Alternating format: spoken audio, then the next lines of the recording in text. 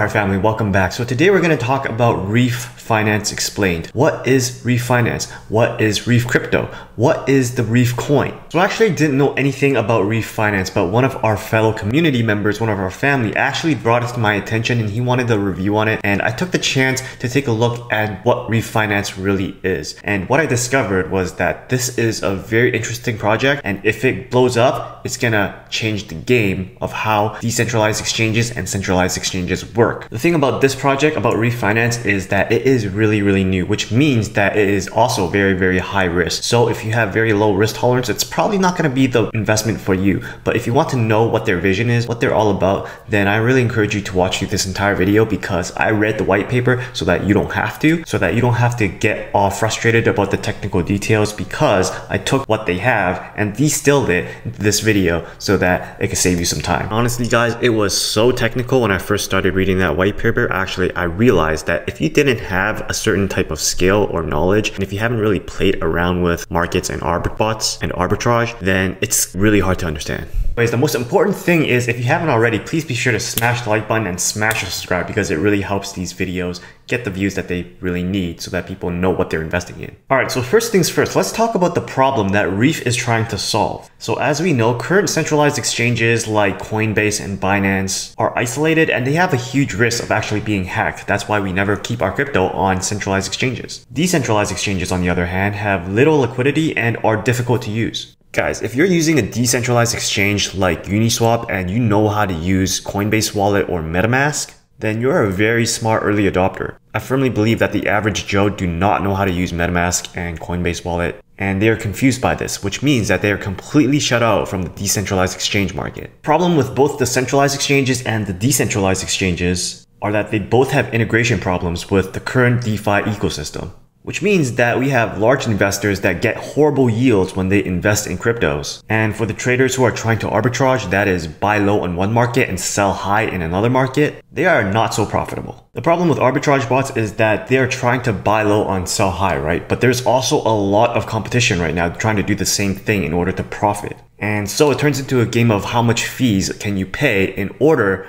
to arbitrage properly and stay profitable, because if you pay too much fees, it cuts into your return. So people with the best algorithms can arbitrage properly, but it is a very competitive market. But these arbitrage bots really actually serve a really important purpose, because as we know, all the different exchanges have different prices. So if you look at Bitcoin at one exchange, it's going to have a different price than Bitcoin on another exchange. So what these arbitrage bots do is they take these two exchanges and buy low from one exchange and sell high on the other one. So this keeps the prices of our cryptos in equilibrium amongst all the exchanges. So that's how that works. Currently, there's a bunch of bots that are trying to arbitrage the spread between exchanges. So that works right now, but still there's a big liquidity problem with decentralized exchanges. There's just not enough liquidity. And so Reef tries to solve that problem by connecting crypto asset buyers and sellers to liquidity pools in exchanges and the DeFi ecosystem. In addition, to solve the yield problem, the horrible yield problems with investors, Reef provides a crypto asset management solution that is AI powered, which looks to maximize yields for investors. The solution that Reef gives for trading of assets is called the Global Liquidity Aggregator, which can access trading liquidity from both centralized and decentralized exchanges. Smart lending, borrowing, farming, staking, and mining via the AI-driven Reef Smart Yield Farming Aggregator would help maximize yield returns for investors. And this is kind of like a pitch for Polkadot, because Reef is made on top of Polkadot. Because under Polkadot's shared security model, Reef can take advantage of Polkadot's high resilience and forkless upgradability. In addition, Reef is also a decentralized network that is governed by Reef holders by a decentralized autonomous organization for governance. So let's talk about the DeFi liquidity problem. First, we have to define liquidity. Liquidity is the ability to trade a large number of assets at any time without causing a big change in price, which is known as slippage. What happens in slippage is, let's say you're a whale and you're buying 5,000 Bitcoin. Whoa. So you're buying 5,000 Bitcoin, but as you're buying, the price of the Bitcoin that you're buying at the later half of the Bitcoins keep getting higher because you're raising the demand up. And that's basically because you should stop being a baller and buy them in little chunks when they are dipping. But what you would want is, you would want them all, your 5,000 Bitcoin, at 50K. And then after that, they can rise after that. So that's kind of like an example of liquidity problems. But that's only because there's such a small supply of Bitcoin. Try buying XRP, 5,000 XRP, your price will probably not move at all. Now for any exchange to function well, there has to be money that is flowing in and out of the exchange and a good supply of the money or tokens. There needs to be balance between exchanges, and when there's not, then we have market makers, usually bots, to buy low in one exchange and sell high on the other exchange to keep everything balanced and in equilibrium. And they make the profit from the spread, the difference between the price in the two exchanges. Now here's the big problem. The big problem is that with DeFi and cryptocurrencies growing so fast, the current DeFi liquidity providers can't provide enough liquidity. So some DeFi products actually have to go and access centralized liquidity sources in order to make things function. And that's what exchanges and companies like BlockFi do. They provide liquidity to these DeFi products that need liquidity. So when you deposit your cryptos into BlockFi, they give you an interest rate, they give you a return back, and it's pretty high. But in return, they take what you deposited and lent it out as liquidity to these DeFi products that actually need liquidity, and they charge them a higher interest rate than that. So they collect on the spread as well. This is all because of the problem that there is just not enough liquidity in certain decentralized exchange pools. So just a shout out, if you haven't joined BlockFi, check out my description below and use that link to sign up with BlockFi so you can collect some passive income from your cryptos. Now the current problem with centralized exchanges for a lot of these DeFi products is that centralized exchanges charges a high fee and they also lack security. But with decentralized exchanges, what they're facing is a liquidity problem and a large slippage. So it's like a catch-22.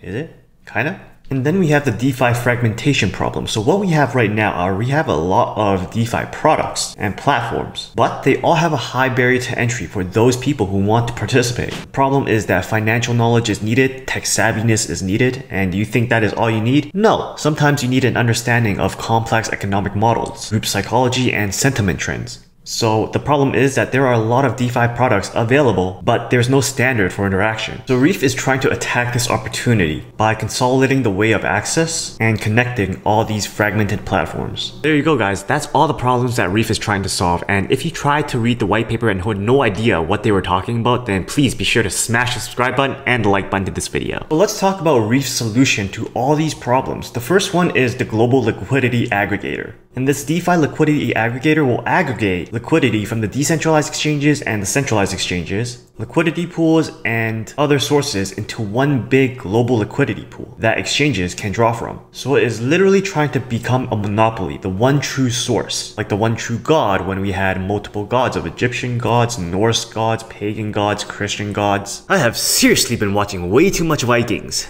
Man, it's just 6 seasons of healthy male testosterone. Now, because Reef was built on Polkadot, that means that they make integration with other blockchains easy. And liquidity aggregation products actually protects users from market manipulations and front-running attacks. And as a passive incomer, you do not need to really worry about how front-running really works. It's more for people who are market making through arbitrage bots. And then we have the Smart Yield Farming Aggregator, which is Reef's DeFi yield engine, which extracts the opportunities that are available in DeFi. So basically, this will allow grandma and grandpa and your fund managers or pension managers to access high yield opportunities in DeFi that they are shut out of because of the knowledge gap. So they're trying to be the one-stop shop for interest investments, basically with lending and borrowing, no need for explanation, staking for you because staking thing like Polkadot is actually pretty complex, liquidity farming, and insurance coverage. And guys, let me tell you that this is going to be big because traditional investments cannot keep up with the way that the government is screwing around with our money. So let's say that pensioners need at least a 10% annual return in order for them to stay afloat. But what kind of traditional investments get you a 10% return consistently year after year? Not a lot. So a lot of pension managers are actually looking into Bitcoin because even though if they don't want to, that's the only way for them to make that 10% year after year in order to keep their clients, their pensioners, safe from being. Another thing about Reef is that they are non-custodial, which means that Reef is decentralized. The assets are controlled by the users and are not stored on the platform. So users keep their own private keys and their crypto. And this is going to be the killer for a lot of platforms that are like BlockFi, because for BlockFi, you store your cryptos right now on their platform, which is unsafe because if they get hacked, you're going to lose everything. But with Reef, you can still keep your own keys. You can still keep it and control it yourself. So there's really not a big chance of you losing your cryptos in any way. Finally, they have something called Smart Asset Management, and they didn't talk much about this, but it's apparently a UI that helps you diversify and maximize your investments and allow you to easily rebalance your DeFi investments in order to maximize your investments and profit with the lowest risk. How does the Reef token fit into this? Well, in order to power everything, for you to rebalance your DeFi investments, for you to get access to the global liquidity pool, that's gonna cost you gas in a way. That's what we call it. So Reef token is that gas in order to power the entire operation. And as this platform gets more adopted, then it's only natural that the Reef token is gonna appreciate in price. So that's it. That's your entire explanation of the Reef token explained. My opinion on this project is really new, and they have a crazy ambition, which I like, and I really hope to see this work out because it will really help a lot of people. I connected my wallet and I took a look at the app, but it really looked fresh off the boat. It's a very new investment, so it's very high risk to me. I looked at the investors on Crunchbase and I didn't really know many of them. That is one big reason why I'm not confident enough to invest in Reef at this moment. But if this blows up, it's gonna be big. But at the same time, 90% of startups fail. So that's it, guys. That's what is Reef Finance, what is Reef Crypto. That's your Reef coin review. If you've enjoyed this video, please be sure to smash the like button, smash the subscribe, check out these other videos on cryptocurrencies and passive income, and I'll see you guys again next time. Peace.